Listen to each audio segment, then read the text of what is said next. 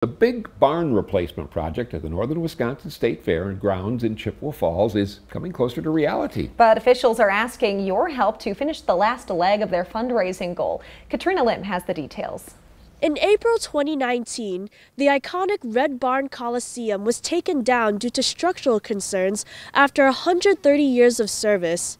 But luckily, it's being replaced and upgraded, along with several other buildings on the fairgrounds. The Northern Wisconsin State Fair Association initially launched a $5.2 million capital campaign to build 5 new buildings. But due to construction inflation, they'll need a little over $6 million. However, they have already raised 80% of that fundraising goal. The 5 new buildings include 2 cattle barns, a small animal barn, a show arena that will replace the old Coliseum, and a FEMA-designed structure that includes restrooms, showers, a concession stand, storage area, and meeting room that can act as a safe room during inclement weather. Rusty Volk, executive director of the Northern Wisconsin State Fair Association, says the new structures will help provide programming year-round to youth and adults. Let's give them authentic experiences that our youth will grab onto and give them some responsibility of taking care of something.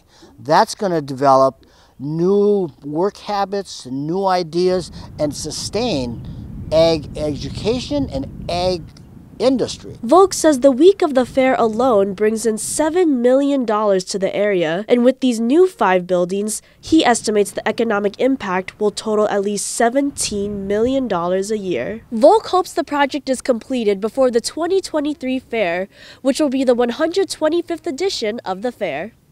Katrina Lim reporting there. A groundbreaking ceremony is scheduled for August 8th. That will include the start of construction, the unveiling of a new logo, a new website, and complete rebranding of the State Fair.